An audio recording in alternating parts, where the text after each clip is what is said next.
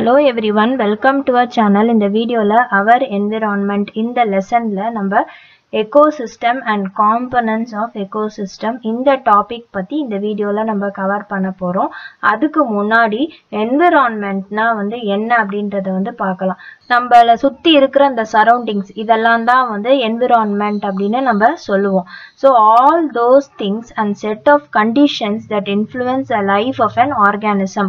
ஒரு organism உயிர் வாழறதுக்கு அது வளர்றதுக்கு அது டெவலப் ஆகிறதுக்கு அதே மாதிரி அது ரீப்ரொடியூஸ் பண்றதுக்கு இது எல்லாத்துக்குமே செட் ஆஃப் கண்டிஷன்ஸ் தேவை என்விரான்மெண்டல் கண்டிஷன்ஸ் தேவை இதெல்லாம் நடக்கிறதுக்கு எது ஒரு ஆர்கானிசமை இன்ஃப்ளூயன்ஸ் பண்ணுதோ அதை தான் என்விரான்மெண்ட் அப்படின்னு நம்ம சொல்லுவோம்.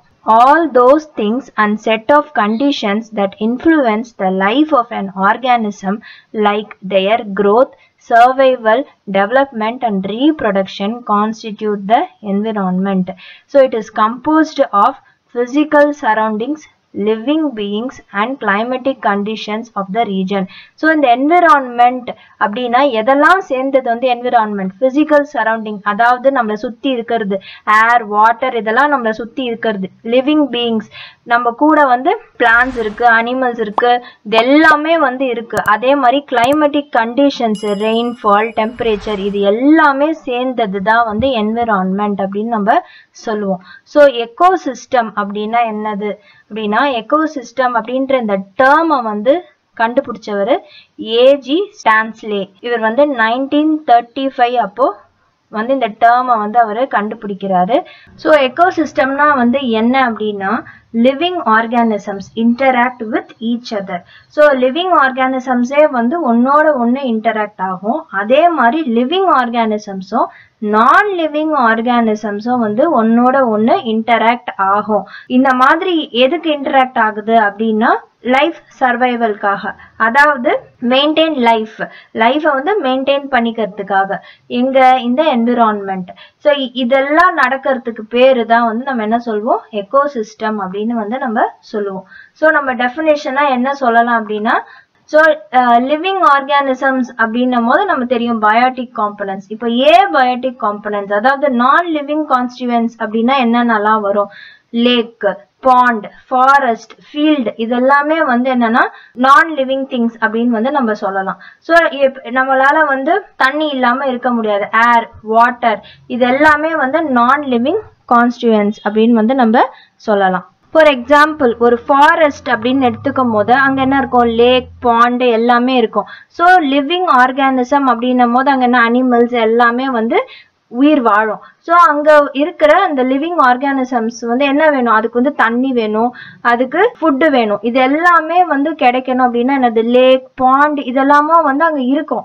ஸோ அதெல்லாம் வேணும் அப்படின்னா அதெல்லாம் என்னது நான் லிவிங் திங்ஸ். இப்படிதான் லிவிங் திங்ஸும் நான் லிவிங் திங்ஸும் இன்டராக்ட் ஆகுது. எதுக்காக இன்டராக்ட் ஆகுது லைஃப் மெயின்டெனன்ஸ்க்காக இன்டராக்ட் ஆகுது. அதுக்கு பேரு நம்ம எக்கோசிஸ்டம் அப்படின்னு நம்ம சொல்லுவோம்.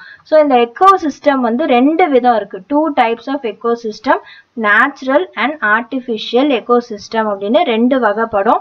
So first நம்ம natural ecosystem னா என்ன அப்படின்றத பார்ப்போம். The naturally existing ecosystem without any human support is called as natural ecosystem. அதாவது human support இல்லாம நேச்சுரலா இருக்கிற naturally available இருக்கிற அந்த எக்கோசிஸ்டம் நம்ம என்ன சொல்வோம் natural ecosystem அப்படின்னு சொல்வோம். Depending upon the habitats, natural ecosystem may be terrestrial and aquatic. So habitats பொறுத்து அதாவது நம்ம terrestrialனா என்னது லேண்ட்ல இருக்கிறது அத நம்ம terrestrial அப்படின்னு சொல்லுவோம். நேச்சுரல் எக்கோசிஸ்டம் terrestrialஆவும் இருக்கலாம் அக்வாட்டிக்காவும் இருக்கலாம். terrestrialனா என்னது டெசர்ட்ஸ் கிராஸ்லேண்ட் ஃபாரஸ்ட் இதெல்லாம் terrestrial ecosystem அப்படின்னு சொல்லலாம். அதே மாதிரி அக்வாட்டிக் அப்படின்னா என்ன சொல்லலாம் பாண்ட்ஸ் லேக் மெரைன் எஸ்சுரிஸ் இதெல்லாமே அக்வாட்டிக் அப்படின்னு நம்ம சொல்லலாம். ஸோ அதோட ஹேபிட்டாட்ஸை பொறுத்து நேச்சுரல் எக்கோசிஸ்டம் வந்து எப்படி இருக்கும், டெரஸ்ட்ரியலாகவும் இருக்கும், அக்வாட்டிக்காகவும் வந்து இருக்கும்.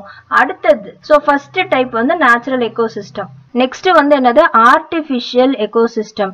An ecosystem which is created and maintained by humans is called as artificial or man-made ecosystem. So எந்த ஒரு எக்கோசிஸ்டம் வந்து நம்ம ஹியூமன் பீயிங்ஸால கிரியேட் பண்ணப்படுது, எந்த ஹியூமன் பீயிங்ஸால மெயின்டைன் பண்ணப்படுதோ அதை வந்து நம்ம என்ன சொல்வோம், artificial R man made ecosystem அப்படின்னு சொல்லுவோம். It relay on human efforts to sustain. So அது வந்து என்ன பண்ணும், நீடிச்சு இருக்கிறதுக்கு வந்து ஹியூமன் பீயிங்ஸோட சப்போர்ட் வந்து அது தேவை. அந்த மாதிரி இருக்கிற எக்கோசிஸ்டம் நம்ம ஆர்டிஃபிஷியல் எக்கோசிஸ்டம் அப்படின்னு சொல்லுவோம். It does not possess self regulating mechanism. அது என்ன இருக்காது, ஒரு செல்ஃப் ரெகுலேட்டிங் மெக்கானிசம் வந்து அதுல இருக்காது. அதாவது தன்னைத்தானே வந்து அது பார்த்துக்கிறதுக்கான அந்த கெப்பாசிட்டி வந்து இருக்காது. ஹியூமன் பீயிங்ஸ் மேல ரிலே ஆகி இருக்கும். அததான் வந்து நம்ம ஆர்டிஃபிஷியல் எக்கோசிஸ்டம் அப்படின்னு சொல்றாங்க. ஃபார் எக்ஸாம்பிள் ஃபீல்டு கிராப்ஸ் வந்து நம்ம வளர்க்குறோம். கிராப்ஸ் வளர்க்கும் போது அதை வந்து நம்ம ஹியூமன் பீயிங்ஸ் தான் வந்து நம்ம பார்த்துப்போம். அது வாடி போதா, இல்லை வந்து அதுக்கு எப்போல்லாம் வந்து நம்ம தண்ணி பாய்ச்சணும் அப்படின்ற மாதிரி நிறைய விஷயம் வந்து இருக்கு. ஸோ அதெல்லாம் நம்ம பார்க்கணும். இப்போ நம்ம தண்ணி ஊத்தல அப்படின்னா என்ன ஆயிடும், அந்த கிராப் வந்து போயிடும். ஸோ இது வந்து என்ன ஆகுது, ஹியூமன் பீயிங்ஸ் மேல ரிலே ஆகி இருக்கிறது. அந்த மாதிரி இருக்கிறத வந்து நம்ம மேன்மேட் எக்கோசிஸ்டம் இல்லை ஆர்டிஃபிஷியல் எக்கோசிஸ்டம் அப்படின்னு வந்து நம்ம சொல்வோம். இப்போ நெக்ஸ்ட் வந்து நம்ம பார்க்க போறது components of ecosystem. Components of எக்கோசிஸ்டம்ல வந்து நம்ம என்ன பார்க்க போறோம்னா பயோட்டிக் அண்ட் ஏபயோட்டிக் காம்பனன்ட்ஸ் வந்து நம்ம பார்க்க போறோம். ஸோ நம்ம ஏற்கனவே வந்து எக்கோசிஸ்டம்னா என்ன அப்படின்றத டெஃபினிஷன் எல்லாமே வந்து நம்ம கிளியரா பார்த்துட்டோம். ஸோ இப்போ எக்கோசிஸ்டம்னா both living and non-living components of the earth. earthல இருக்கிற both living and non-living components அதான் வந்து நம்ம என்ன சொல்றோம், எக்கோசிஸ்டம் அப்படின்னு நம்ம சொல்றோம். ஸோ இப்போ பயோட்டிக் காம்பனன்ட்ஸ் பத்தி பார்க்க போறோம். பயோட்டிக் காம்பனன்ட்ஸ்னா வந்து all living things. So biotic components என்னது, these include all the living organisms present in the ecosystem. எல்லா லிவிங் ஆர்கானிசம்ஸ்மே வந்து நம்ம பயோட்டிக் காம்பனன்ட்ஸ் அப்படின்னு நம்ம சொல்லுவோம். அதாவது plants, animals and micro organisms. So இந்த லிவிங் ஆர்கானிசம்ஸை நம்ம ஃபுட்டை பேஸ் பண்ணி அவங்க என்ன ஃபுட்டை வந்து கன்சியூம் பண்றாங்களோ அதை வச்சு அவங்கள கேட்டகரைஸ் பண்றோம் குரூப்ஸா. என்னென்ன குரூப்ஸா பிரிக்கிறோம் அப்படின்னா 3 குரூப்ஸா வந்து பிரிக்கிறோம். ப்ரொடியூசர்ஸ், கன்சியூமர்ஸ் அண்ட் டீகம்போசர்ஸ் அப்படின்னு 3 குரூப்பா வந்து பிரிக்கிறோம்.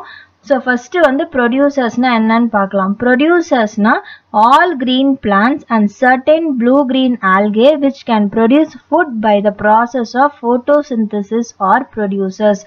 பிளான்ட்ஸ் எல்லாமே வந்து ஃபுட்டை ப்ரொடியூஸ் பண்ணிக்க முடியும். எப்படின்னா ஃபோட்டோசிந்தசிஸ் ப்ராசஸ் மூலயமா வந்து அவங்க ஃபுட் வந்து ப்ரிப்பேர் பண்ணிப்பாங்க.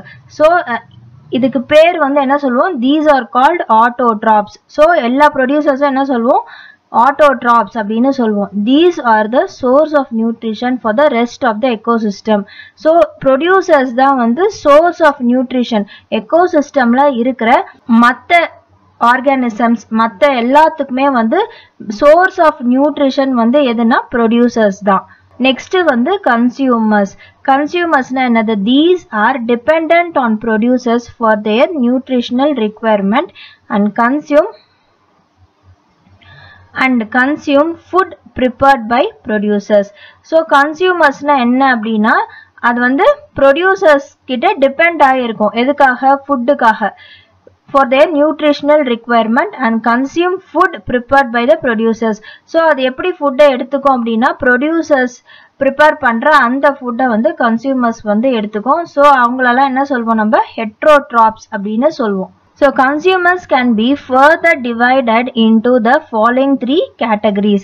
So consumers வந்து நம்ம ஃபர்தரா எப்படி டிவைட் பண்ணலாம் அப்படின்னா ஹெர்பிவோர்ஸ், கார்னிவோர்ஸ், ஆம்னிவோர்ஸ் அப்படின்னு நம்ம 3 விதமா வந்து கன்சியூமர்ஸ் வந்து டிவைட் பண்ணலாம். ஃபர்ஸ்ட் வந்து நம்ம பார்த்தது பயோட்டிக் காம்பனன்ட்ஸ். பயோட்டிக் காம்பனன்ட்ஸ்ல நம்ம வந்து 3 குரூப்ஸா வந்து பிரிக்கிறோம். என்னன்னா ப்ரொடியூசர்ஸ், கன்சியூமர்ஸ் அண்ட் டீகம்போசர்ஸ் அப்படின்ட்டு 3 விதமா பிரிக்கிறோம். ஸோ ப்ரொடியூசர்ஸ் எல்லாமே வந்து என்னது பிளான்ட்ஸ் எல்லாமே வந்து ப்ரொடியூசர்ஸ் தான். ஏன்னா அவங்களால ஃபுட்டை வந்து அவங்களே ப்ரிப்பேர் பண்ணிக்க முடியும் by the process of photosynthesis. அதனால பிளான்ட்ஸை வந்து நம்ம என்ன சொல்வோம் ஆட்டோட்ராப்ஸ் அப்படின்னு சொல்வோம். நெக்ஸ்ட் வந்து கன்சியூமர்ஸ் வந்து என்ன பண்ணுவாங்கன்னா அவங்க ப்ரொடியூசர்ஸ் மேல டிபெண்ட் ஆகி இருப்பாங்க ஃபார் தேர் ஃபுட். ஸோ அவங்கள வந்து நம்ம என்ன சொல்லுவோம் ஹெட்ரோட்ராப்ஸ் அப்படின்னு சொல்லுவோம். கன்சியூமர்ஸை வந்து ஃபர்தரா நம்ம 3 விதமா டிவைட் பண்றோம்.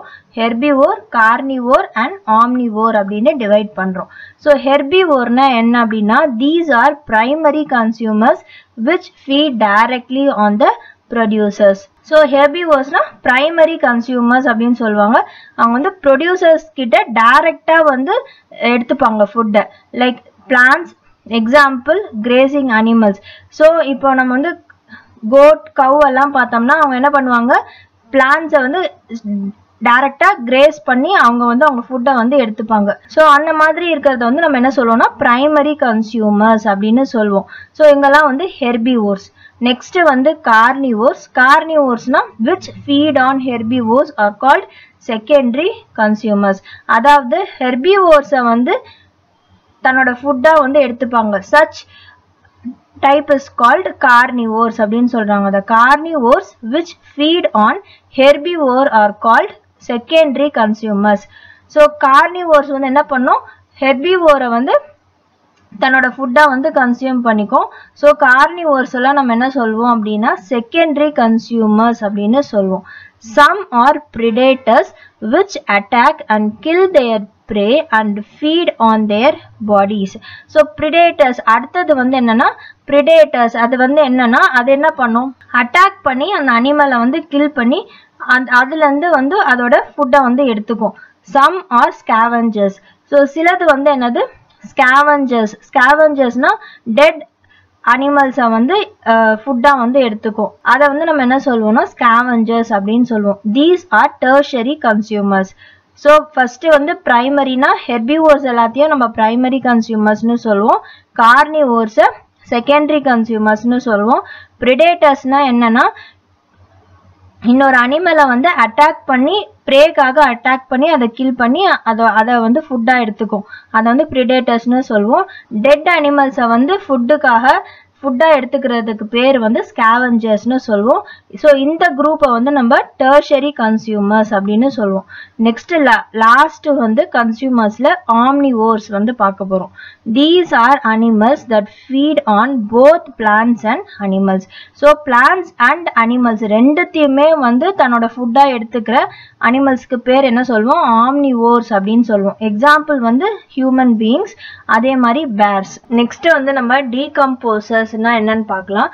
These are microorganisms which feed on decaying and dead organic matter. So microorganisms எதெல்லாம் வந்து அந்த dead and decaying organic matterல feet பண்ணுதோ அதாவது அதோட ஃபுட்டை வந்து அதுல இருந்து எடுத்துக்கும். எதுல இருந்துன்னா டெட் அண்ட் டீகேயிங் ஆர்கானிக் மேட்டர்ல இருந்து எடுத்துக்கும். அதுக்கு பேர் வந்து நம்ம டீகம்போசர்ஸ் அப்படின்னு சொல்லுவோம். தே break down the remains of dead animals and plants to release simpler inorganic materials making nutrients available to the producers. So இதில் என்ன பண்ணும் அப்படின்னா த டெட் அனிமல்ஸ் அண்ட் பிளான்ட்ஸோட அந்த ரிமைன்ஸ் வந்து என்ன பண்ணோம்னா அது பிரேக் டவுன் பண்ணி சிம்பிளர் இன்ஆர்கானிக் மெட்டீரியல்ஸா வந்து மாத்திட்டு அது வந்து ப்ரொடியூசர்ஸ்னா நம்ம பிளான்ட்ஸுக்கு வந்து அது நியூட்ரியன்ஸா வந்து சேர்ற மாதிரி வந்து இந்த டீகம்போசர்ஸ் வந்து பண்ணும். எக்ஸாம்பிளுக்கு பாக்டீரியா அண்ட் ஃபங்கை வந்து நம்ம எக்ஸாம்பிளா வந்து எடுத்துக்கலாம். நெக்ஸ்ட் வந்து ஏபயோட்டிக் காம்பனன்ட்ஸ் வந்து பார்க்க போறோம். The abiotic components of an ecosystem are the non-living components on which living organisms depend. So நம்ம ஏற்கனவே வந்து பார்த்துருக்கோம் நம்ம எக்கோசிஸ்டம்னா என்ன அப்படின்றது வந்து நம்ம ஃபர்ஸ்ட் வீடியோ ஸ்டார்டிங்லேயே வந்து நம்ம பார்த்துருப்போம். So living organisms interact with other living organisms அப்படி இல்லாட்டினா they interact with the non-living organism to maintain life. அதுக்கு பேர் தான் வந்து நம்ம என்ன சொல்லுவோம் எக்கோசிஸ்டம் அப்படின்னு வந்து நம்ம சொல்லுவோம். ஸோ அதே தான் the abiotic components of an ecosystem are the non-living components on which the living organisms depend. So living organisms வந்து இந்த non-living things மேல டிபெண்ட் ஆகி இருக்கும்.